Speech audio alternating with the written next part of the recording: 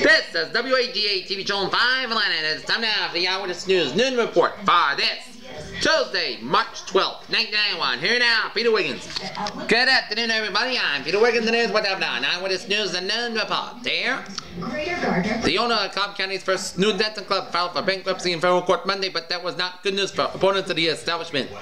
It means the club, Boomer's Bar and Grill of Marietta, can continue operating the way it does since it began offering adult entertainment last Wednesday. The bankruptcy filed by Patrick Verslow, the owner of Boomer's, effectively blocked the Cobb Superior Court judge from enforcing a temporary restraining order issued last Friday barring nude dancing at the club for 30 days. Judge J. Brantley ruled that Verslow petition in the U.S. Bankruptcy Court for the Northern District of Georgia protects him from actions such as restraining order issued against his club last week by Cobb Superior Court Judge Dorothy Robinson. I do not feel I have any power or authority to go forward at this time. We have enforced in a restraining order Judge Brantley issued. The order was issued at the court of James C. Walls of Atlanta, who owns a building occupied by Boomer's Bar and Grill on South Cobb Publishing south of Windy Hill Road. 41 Marietta Walls has maintained that first nude dancing violates this lease, which says the building will be it was like a big boom like that. It was the train at first. cited for a family reinstatement. Despite the order, the club offered topless dancing Saturday. Walls sent his attorney Ron Thompson up. Buckeye came to court Monday seeking to have the order enforced, only to learn that Russell, also who lives at 4505 Forest Peak Circle in Marietta, had filed for bankruptcy earlier in the day. And in the decision, Judge Brantley cited federal laws that states that a petition filed under this title operates as a state applicable to all entities at commencement of continuation of a judicial action or proceeding against it. Janet, thanks for that. And more news. Police in Colorado. In the coast of Cyprus, Saddam Hussein's after 3 carjackings and a wild chase, troops shelled the Muslim rebels in mosques in the holy city of Kabul and distracted thousands elsewhere. boy inside. Operation Banner that day. They said that child fighters as well as civilians trapped in that crossfire were being slaughtered and that 500 had been killed or wounded. This Friday, the Patriotic Union of Kurdistan claimed that the government has rounded up 5,000 Kurds, mostly women and children, and using them as human shields to forestall an attack in New York into Tree City, correct. This tractor-trailer accident that made a mess. Birkin also said that rebels have been able to seize the strategic oil town of Kanakin, about 36 miles from Baghdad. Official sources in Baghdad claimed that Republican Guard troops have reestablished control of Kabul, about 6 miles south of the Iraqi capital, after several days of fierce combat.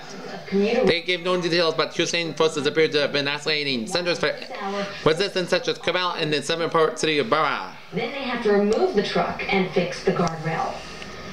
Closer to home, we're tracking in Atlanta. Winter storm. It dumped snow. Georgia lawmakers ended a no-fault automobile insurance Monday and agreed to give motorists a break on the amount they must pay to protect their cars. The Senate gave final passage to the insurance reform measure on a 54-to-1 vote and sent it to Governor Zell Miller for his signature. Miller said on Monday that he plans to sign the measure as quickly as we can get it out. In exchange for giving up the no-fault protection, Georgia motorists would be in line for the potential savings from a required 15% reduction in auto insurance rates. The baseline from which actual premiums are figured. Both Miller, as said the newly re-elected Insurance Commissioner Tim Riles, promised during last year's campaign to deliver auto insurance reduction rates to Georgia consumers. Those were the 4 things that were the guts of the Zell Miller promise on insurance, Miller said. And we're seeing the leading edge of the race. What I said to the voters, we delivered on. Miller said that he would not have been able to get what he worked hard to be and agreed to eliminate the 16-year-old no-fault system under. This afternoon, as you can see, that fills in after about 2-3 o'clock. The registration, in fact, to require insurance compatible to their customers. In weighing what coverage they will lose under the new law. Senator Arthur Skin edged the 4th. Republican and Newman's proposed increase in the liability limit on Paul will say from 15,000 to 30,000, but later withdrew the idea. But if we're going to do away with the no fault, let's provide protection for the other. And Senator Edge argued, we got the offerings of the coverage. That's what you have insurance for. Tomorrow morning with us all day long. We'll step you through this storm and beyond ahead. Erica? All right. Washington. The Bush administration is considering requiring welfare parents to have their children immunized against measles as a condition receiving the benefits, a federal health official said Monday. Resurgence of measles has occurred mainly because some parents, particularly in the inner cities, are not having their children vaccinated until they enter school when it was required, said Dr. William Roper, director of the Federal Centers of Disease Control in Atlanta. While measles vaccination levels are more than 95% among school children, levels as low as 50% for the preschools, particularly minorities in some inner city areas. Dr. Roper told the House Energy and Commerce Health Subcommittee last year around 25,000 cases of measles, including 97 possible related deaths were reported. Nearly half all the cases occurred among children under 5 years old, the National Vaccine Advisory Committee reported in January. Recent CDC investigations of some measles outbreaks found that as many as 90% of unvaccinated children who had the disease were enrolled in at least one public assistance program, such as aid to families with dependent children and women, infants, and children or WAGA program. The children who have been vaccinated by the time of school entry, because school law requires that we know that parents do not actually oppose the immunization for their children. But immunization is just not an immediate priority until it's required for school, Dr. Roper said. Approval from Congress would be needed to deny welfare benefits to authorize eligible individuals, and Representative Henry Waxman, Democrat California Subcommittee Chairman, said he didn't like the administration idea. Chuck Young, a Marietta, reads the book on Monday during a break from his job test and automotive emissions, and Young decided to sit out in the sun during this break. The station's at the corner of Terminal Hill and Cobbs Parkway in Smyrna. They had no way to predict what happened. Kuwait City pro-democracy activists demanded Monday that Kuwait's government set a date for a parliamentary election. They also accused members of the real Lynn family of forming a death squad. The tensions about the future of Kuwait burst into the opening. We don't want Kuwait to be headed a family or one person, said Abdullah al-Hawabari, a former member of the parliament and head of the newly formed Kuwait Democratic firm.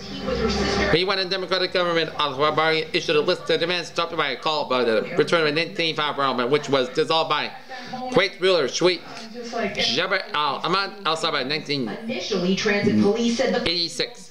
Next came called for freedom of the press, expression and assembly, all restricted since that time. He also urged that the government legalize political parties, independent labor unions, and student organizations and allow women to vote. In the news conference, of former parliament and businessmen was joined by several other activists from the Forum, an umbrella group of leftist, independent, nationalist, and Muslim organizations. They called on the international community, especially in the United States and Britain, to exert pressure to the Kuwaiti government to reform. I think the international community, which supported the liberation of Kuwait, must support the demonstration of Kuwait, said Ghanem al-Najjar and Duraval Waran. After all, they don't. Washington, a number of Hispanic nations in the United States exploded in the 1980s. The census shows whites had a small share of the nation's population at the end of the decade, and blacks gained only slightly. The number underlined the vast changes in the nation's composition in the past decades. In the 1950s, less than 1% of the country were candidate, and 7 of them when white or black. 40 years later, it was only then 7%. The nation's white majority declined from 80% of the population to 80%. Blacks remained the largest minority at 39 million, as 30% gain over the decade, and 30% of the population. The number of Asians and Pacific Islanders being in the United States more than doubled in the 1980s. The fastest growing group for it's 7.2 million a year, 3% of the population. The latest developments concerning It grew by 53% to 23.4 million and were 9% of the nation. People declaring themselves Hispanics could also be counted by members of the racial group, such as white or black. It was impossible to say how many of each race and considering themselves in culturally Hispanic. 12 million people were said they were American Indians, up 30% from 10% earlier. Nearly 10 million people said they were of a race other than the choices given on the census form. The rich mix suggests ethnic policies will be important in the 1990s. For immigration policy and equal opportunity, the hot issues, said David Sincourt, director at the Center for Immigration Studies. I think there's a new ethics that sort themselves as the effect of pushing the aid ethics layout, discovering their ethnicity and wanting to ensure the pain. He said, I think Judaism and Latinos and Asians are more diverse, said Bill O'Hare at the Population Reference Bureau. Let them look at it in a scientific way and tell the world if they really think that this radar data showing the airplane moving off of the way. In Atlanta, Cobb County Fire Chief David Hilton lit the push Monday to get a Senate bill regarding fire sprinklers in the state's nursing homes out of a House committee where they would have been bottled up since being passed by the Senate. Lieutenant Governor Pierre Howard, who made Senate Bill 182 a part of his legislature package, told about 100 people, mostly firefighters, at a Capitol attended news conference Monday morning that the bill has won an extraordinary stiff opposition from the nursing home lobby. Hilton, president of the International Association of Fire Chiefs, said the bill's opponents are gambling with the lives of elderly people who would be unable to escape fires in nursing homes. There has never been no recorded in the history of this nation a multi-death fire in a fully sprinkled building. Hilton said this state Last recorded words. No. He hadn't missed anything in our power to protect these people who can't protect themselves. All right. Recent nursing home fires in Johnson City, Tennessee, and Colorado Springs, Colorado that has ABC News, New York. took 35 lives, showed the need for sprinklers, Hilton said. In Johnson City, 16 were lost and another 9 were killed in Colorado last week, and said another 27 are on the verge of losing their lives from that fire. In a statement released Monday, Freddie Watson, executive director of the Georgia Healthcare Association, said that the owners of the 300 nursing homes that belong to the association don't oppose the bill. But Watson said, because as many as 200 homes are losing $100,000 or more a year, the operators need state help to install sprinkler systems. Estimated cost $75,000 each. Hilton and Lieutenant Governor Howard expressed confidence that the bill, if adopted in the House Human Relations and Aging Committee, will pass it a full house. People under the school dome knew it was responsible to protect lives, Hilton said. He would set a Cobb legislature asked last week if a fire like this one could happen here. I looked at my watch and said, any minute now.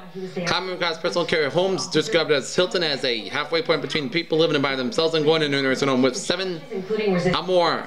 Residents have sprinklers. There's so much requirement for nursing homes. However, many have voluntarily installed partial sprinkler systems, he said. We've been able to bulk them over the years, Hilton said. County law requires that a fire truck be able to get within 90 feet of any building that has no sprinklers. That is why sprinklers are installed as long as water lines to the facility meets the county water flow requirements 1,000 and 1,500 gallons a minute. Cobb Fire Marshal Nathan Wilson said. Rhiannon and Sprinter required that all multi-family and commercial buildings have sprinklers. Wilson said on Monday afternoon that Cobb has 5 nursing homes that are fully protected by a sprinkler, 1 that is partially protected and 1 that has no sprinklers. Atlanta Healthcare Center and Mulkey Road in South Cobb has no sprinklers, he said. Shady Grove Rest Home in Old US 41 in Kennesaw has sprinklers in its main building, but an additional non-commercial material in about 1980 or so has no sprinklers. Wilson said a nursing home, Ross Memorial, is being built by Shady Grove owners adjacent to the current facility will be fully fitted with sprinklers, he said.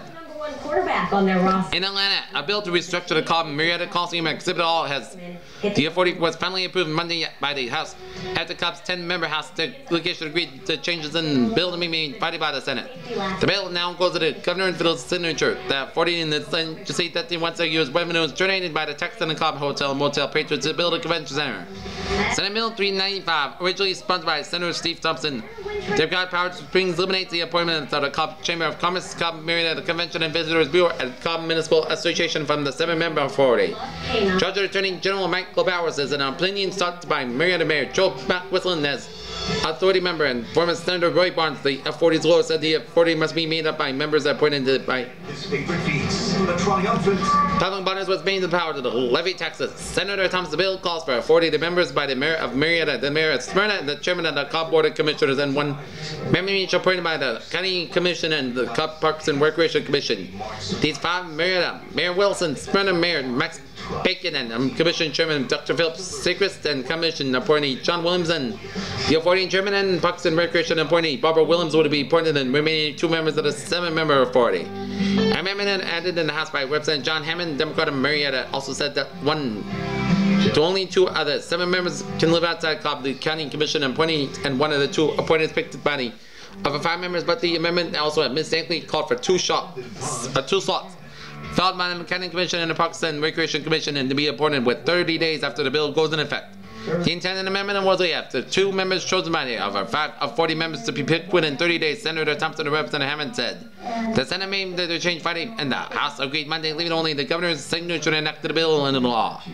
In related matter, Representative Hammond's House bill on which would let the county raise its hotel motel tax to 8% from 6% to be built in the convention center is expected to be voted on today in House. The bill passed the House and was amended by the Senate to exclude Augusta and Richmond County, which has to be deleted from the legislature. The House today is expected to be approved by amendment to the state collect hotel motel taxes and state operated lodges and use that money to promote tourism in the area surrounding the lodges. Those state lodges in Cobb County also lawmakers been little of that. Castles of winter at Linden Ponds on the South Shore. Call for your free brochure. And Wherever spring finds you. in Atlanta, all MAC members of the Kappa Delta sorority will collect donation Saturday at the Kroger on Sandy Plains Road to raise money for the Georgia Council of Child Abuse. Members of the Monaca Association Capital will be Kroger from 10 a.m. to 4 p.m. The group also have members of the Kroger on Alabama Road and offer at that date 80% of the funds collected will be given to Georgia Child Abuse Prevention Programs. That range 20% will go to the National Committee of Prevention of Child Abuse for nationwide public awareness programs. For more information, call Melody Cookson at 370-0941. In Atlanta, Governor Zell Miller asked federal officials Monday for $6.3 million in disaster relief for 13 North Georgia counties ravaged by high winds and flooding.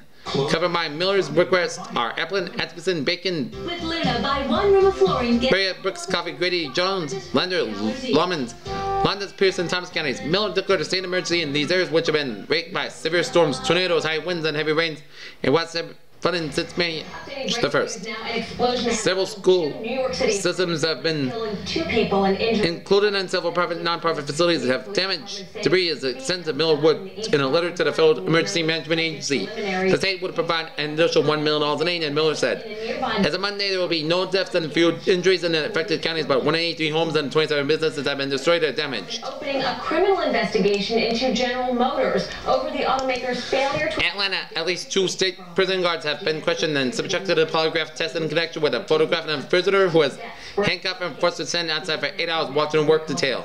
State prison officials said the handcuffing of the prisoner did not violate Department of Correctional rules, but the guards who documented the treatment broke the rules by photographing the prisoner. The regulations prohibited the use of handcuffs as punishment. Photographing an inmate is also prohibited. One of the photographs was given by union officials to Democratic Corrections Commissioner Bobby K. Whitworth. The incident occurred at the Georgia Diagnosis and Classification Center near Jackson. We believe that there is inmate abuse and there's a No one was hurt. trade situation and that the prison should congratulate those who reported it and brought it to the light rather than harass or punish them, said Grant Williams of the Georgia State Employees Union. Leg was pinned. Because itself, prisons including the Diagnosis Center are involved in labor disputes with wardens.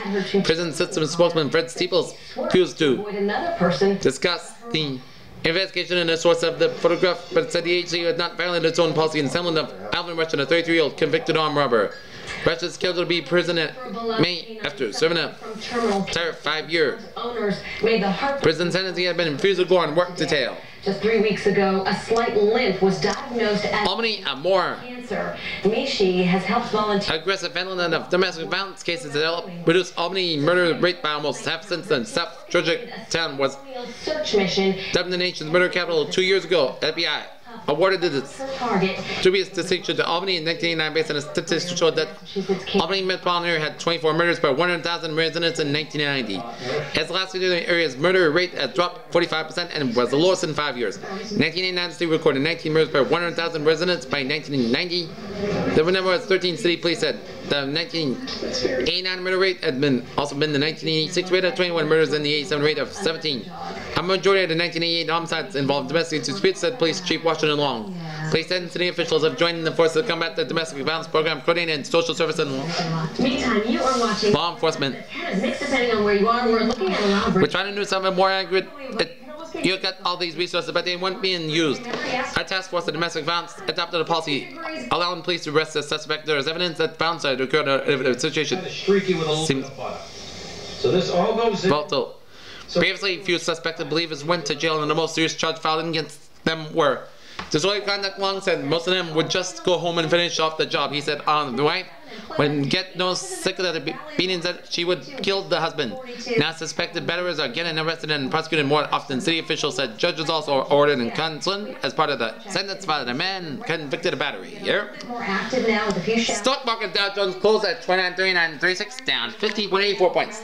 New York Stock Exchange closed at 204.04, down 91 cents. AMEX closed at 344.86, down 145. OTC closed at 467.15, down 796. And SP 500 closed at 372.96, down 199. In sports tonight, the Hawks will be at the Omni taking on the Philadelphia 76ers. Here. The low gets closer this evening, but it's also going to keep. In Fort Lauderdale, Florida, non-wrestler invitee Steve Howe pitched one inning for the victory as the New York Yankees beat the Atlanta Braves 2-1 on Monday. Howe has been suspended 6 times for of drug and alcohol abuse gave up 2 hits before return Andrew Thomas on a groundup. The Yankees won the game on a rookie John Murmur sacrifice in the bottom of the ninth.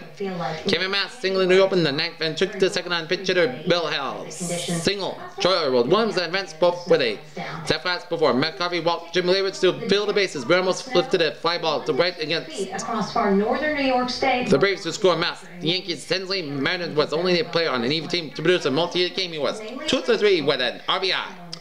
So we've got Commissioner Fay Visit attended the game and was the first stop in a 2-week tour of spring training sets. There. on Thursday. We've got a winter weather advisory up. Not so much for the amount of snow we're going to see, but for the fact that the rain is going to change to snow and the temperatures drop so quickly. Okay, now on to the weather. Here. Overnight. So let me Right now, our current conditions at noontime in Atlanta. We got a temperature of 57 out in hours. If you have plans in the next couple of hours. Hartsfield, 56 in Marietta, 55 in Fulton County, 57 in DeKalb, 55 in Rome, 55 in Chattanooga, 53 in Athens, and 55 in Augusta, 59 in Macon, 57 in And it's a windy day with temperatures. Warner Robins, 56 in Columbus, Georgia, 55 in Albany, Georgia, 59 in Douglas, Georgia, 58 in Valdosta, 57 in Waycross, 57 in Brunswick, 59 in Savannah, 63 in Hilton Head Island, 57 in Charleston, 50 in Myrtle Beach, 52 out in Columbia, South Carolina, 45 in Florence, South Carolina, 47 in Greenville, 49 in Anderson, 54 in Hunt, 54 in Florence, 56 in Huntsville, 57 in Birmingham,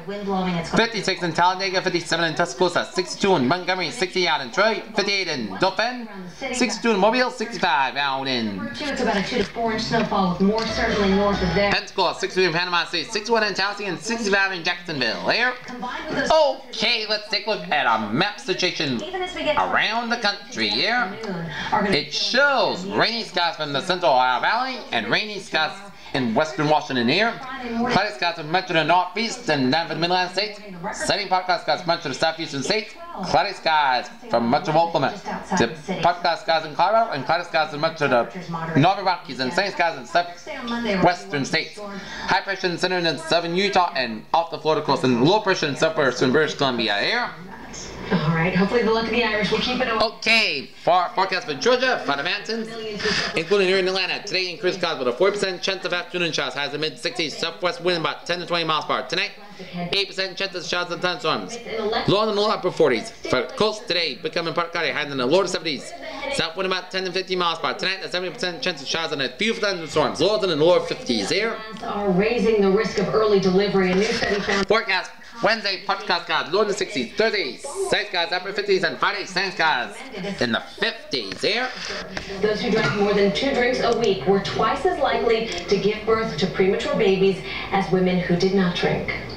New Bedford is beefing up security. Set today, 6:43 p.m. Sunrise tomorrow morning, about 6:52 a.m. Not to bring several items, including backpacks, to the race.